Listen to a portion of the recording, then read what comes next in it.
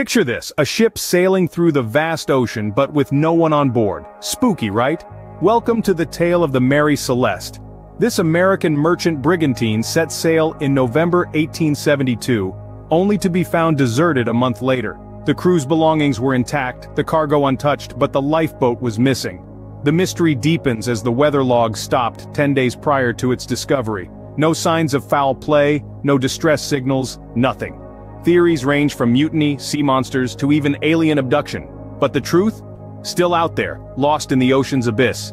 The Mary Celeste, a ghost ship that continues to baffle us to this day.